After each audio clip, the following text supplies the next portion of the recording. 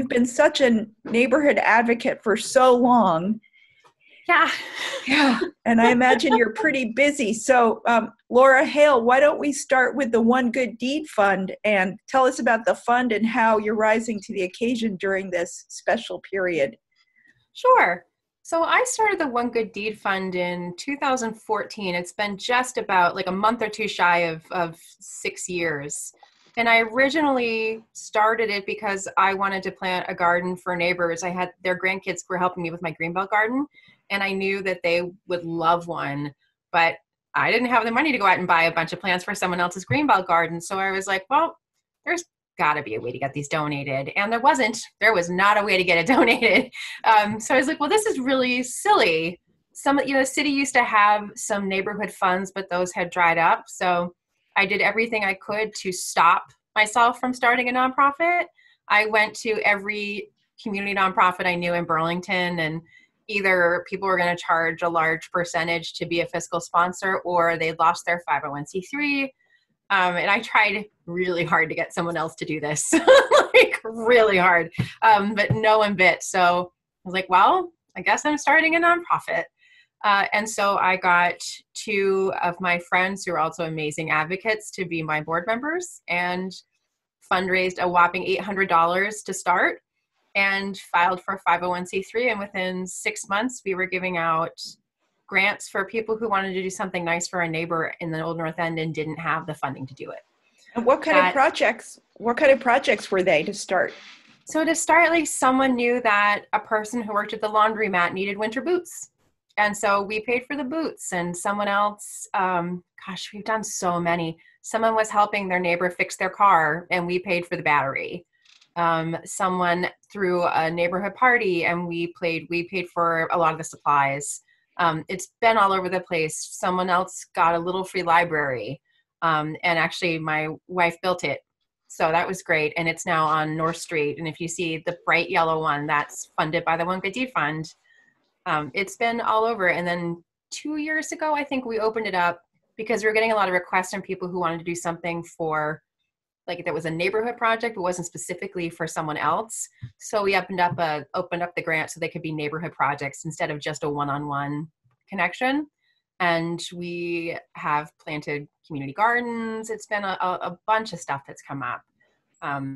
There's a lot of things we were going to do that have now been put on hold because of Corona. So I ended up getting an email from a Facebook message from a neighbor on last Saturday, a whole whopping week ago, which seems like a million years ago now. Doesn't it? And yeah, I can't even believe that there was a time before this now. And she messaged me and said, if you started a relief fund, I would donate. And I just sort of sat at my desk and laughed. I'm like, no way.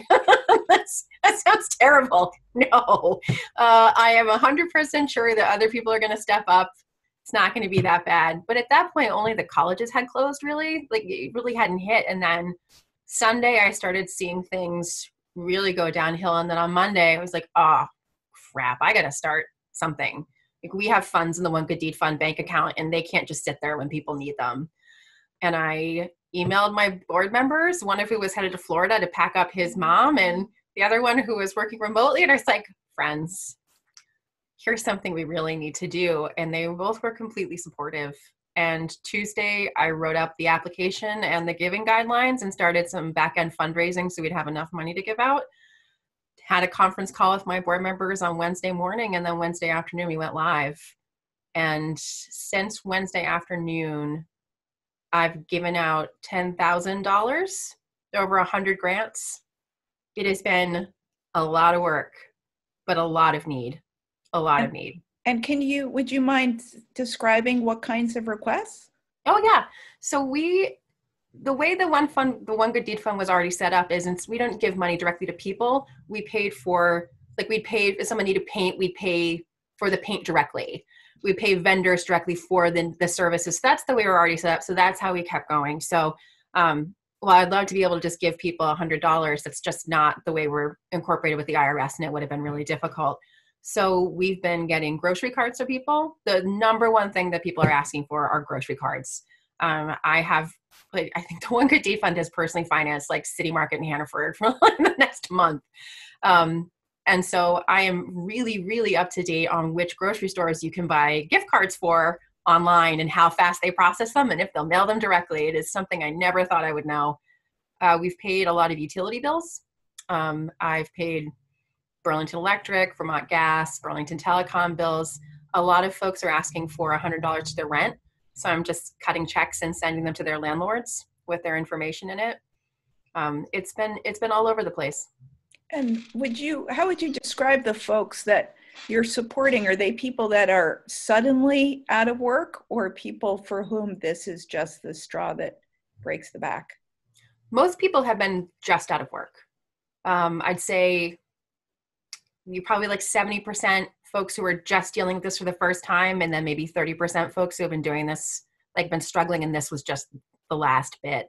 A lot of folks were working multiple restaurant jobs and sort of making do and living paycheck to paycheck, but doing fine. And then overnight, they lost all of their jobs. And they're panicked, and rightfully so. They thought that they had another like month of paychecks coming, at least to make it through rent and food, and folks just have no idea what to do. So a lot of folks I'm working with have unemployment that they've applied for unemployment, but unemployment's like, we can't process your request this week. We need to do it next week. So there are folks that are doing all the steps that they've been told to do, and they still are like, I can't pay for groceries this week. What am I going to do till I get unemployment? And that's exactly why I knew we needed to do the fund, because I knew there would be that gap. There's always a gap when someone needs something and when federal and state stuff kicks in. There just is. And what's the differential between what you've been able to give and the requests that you've gotten? I'm really clear in the application that we can do up to $100 right now. And that through the end of April, that's what we're going to be doing. And if there's more long-term need after that, we can figure it out from there. But my hope was to put this together as sort of a stopgap so that other funds and other organizations and state and federal funding could kick in afterward. I really hope by May we don't need to do this anymore, because people have access and their jobs are back. But it's evolving so quickly. I have no doubt that, the folks who are getting $100 from me could easily use 1,000, but I just don't have that kind of access to resources. I'm bringing in funds from donations just as fast as I'm giving them out. I like literally have a spreadsheet, and at the bottom of the spreadsheet is how much I've taken in versus how much I've given out. And like, it's always down to like $4. Like literally as soon as it's coming in, it's going back out. So you're looking for donations as well as for applications? Yeah, both. Absolutely. I will make sure we find a way to fill a need if it comes in. People have been very generous. We've gotten everything from a couple of $5 donations up to $1,000 donation. That was so great. Most of them in the $50 to $100 range, and it's also helpful. And literally, if someone sends me a PayPal or sends me a check, I'm getting it right back out to someone who needs it in a matter of 24 hours. And are you working with other agencies, funders, folks working in the neighborhood? How connected are you to the other things that are going on? I'm peripherally connected. These have been 12-hour days for me. Right. I'm just literally me and a laptop and a phone trying to make it through everything and coming up with systems so that I'm not, I'm like, okay, now I write checks in the morning and I get gift cards in the afternoon just to have some sort of system. But I know mutual aid is just starting to come online in an organized way in Burlington. I just got an email about it this morning. So there are other groups that are starting to pick up that really haven't been able to so far. So I think this week, if you ask me this question next Monday, I have a feeling it'll be a very different answer than right now. Did you see that CEDO set up the Resource and Recovery Center? I got an email about that. Yes, where I saw the notice about it. I haven't heard from anyone there, so I'm not entirely. They have me up on their website as a resource, which is lovely, but I haven't heard from anyone at CEDO, so I have no idea how that's going to get connected.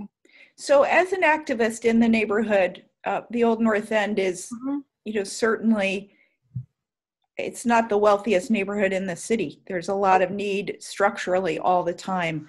Do you have any thoughts about the implications? I can tell you, so this is the first time we've opened up the fund to all of Burlington. And that's because I knew that folks who are in restaurant and service work are everywhere. And I have seen, it's been really surprising to me. It's been an equal distribution across the city of where requests have been coming in for. I think a little more in the Old North End, but that's just because we have such dense rentals. I'm really, really concerned about how this is going to shake out. I worked with someone who's out of prison and living in sober housing. It's halfway housing. He has to pay by the week, and he had a job lined up and it got canceled.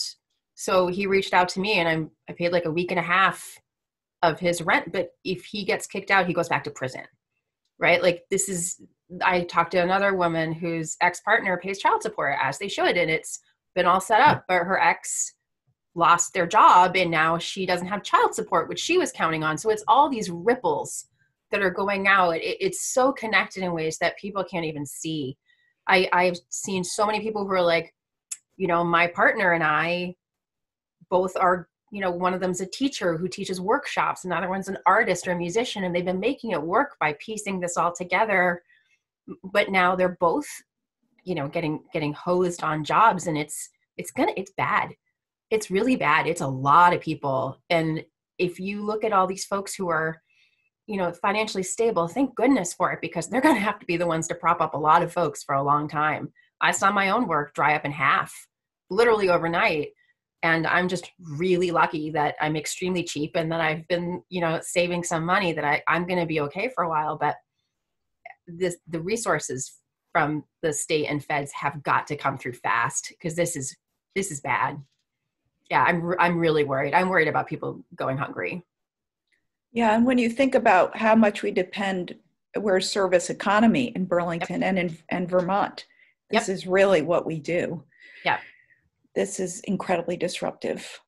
It is. And I know that a lot of folks are navigating these systems for the first time. And I've been trying to do what I can to help.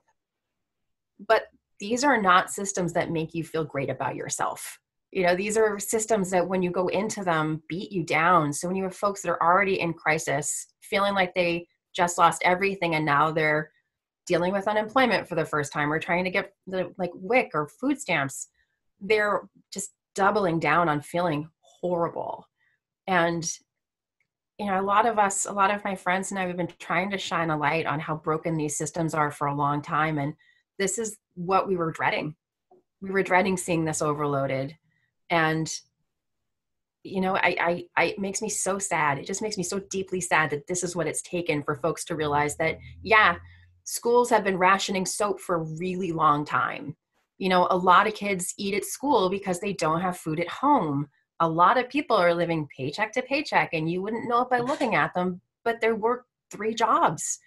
I don't know a single person who has 1 job. It's everyone does something on the side, even if folks think they do. And the reality just wasn't apparent to people who weren't experiencing it. And I was the director of a network of free clinics throughout the state. And I was there during the rollout of the ACA and then the repeal of the ACA. And I saw that whole process. And meanwhile, we're just like, people are literally dying because they can't access healthcare. And that was the same fear. We're looking at it now being like, yep, this is what we saw coming. And you can sound the alarm as much as you want, but until people actually see the crisis, I just don't think they could picture it. I think it's just a confidence that when the worst happened that we'd all be ready. But if you've been slowly defunding all your systems for decades, you can't be. And it makes me really sad for the folks who thought that there was going to be a safety net for them, and there isn't. I wrote this in a social media post, but it's the best way I can describe it. If you get pushed out of a plane and you have a parachute, but you don't open the parachute until a few feet before you hit the ground, it's not going to save your life. It can be there the whole time, but it's not going to matter. You got to have that parachute open as soon as you start to fall. And I think that that's the problem, is we've kept just sticking these tiny Band-Aids on stuff for so long that we think, yeah, okay, there's food stamps if people get hungry, without knowing folks who've never had to use them don't know that you can't buy prepared food, and you can't buy cleaning products, and you can't buy diapers. It's all this stuff. You can literally buy like a few things with food stamps. And so there is this complacency that we have all of these things in place. And I think a lot of folks are shocked to see that it was never what they thought it was. Laura, I'm so grateful that you are there on the front line doing this work. It may seem like it's small, but actually the One Good Deed Fund is doing really important connecting with people as much as giving out these donations. Thank you. So thank you very much. And it's a pleasure. Will you just remind folks if they would like to donate or they would like to apply, the best way to get in touch with you? Yep. So the best way is just through our website. It's onegooddeedfund.org. And I have a link to all the COVID-19 relief stuff right in the front page. Fantastic. That's great. So stay in touch with us if there's anything you want to report. We're doing these shows daily. Great. And it's great to see you. And thanks so much. Yeah, thanks for calling. Well, Zooming. Zooming. Oh, I had one more question. Sure. All right. You said you've been working 12-hour days. Are you doing anything to relax? Really, really bad sci-fi movies at night. They're wonderful. Or cartoons. I'm a Bob's Burgers fan. And so just streaming the old seasons and knowing all the words coming out is the most relaxing thing. Although my wife will tell you that it's not relaxing for her. She's probably heard the same episodes like 10 times in a row now. And yeah, my apologies. Our marriage hopefully is strong enough to get through this. A little like the Rocky Horror Picture Show in the old days. Yep. Yeah. It's comforting because you know it, and it's funny, and everyone is happy in the end, and some days you just need that. Thanks so much. Yeah, thank you too. Good luck with the rest of these. Okay, awesome. Bye. Bye. Thanks, Laura. That was great.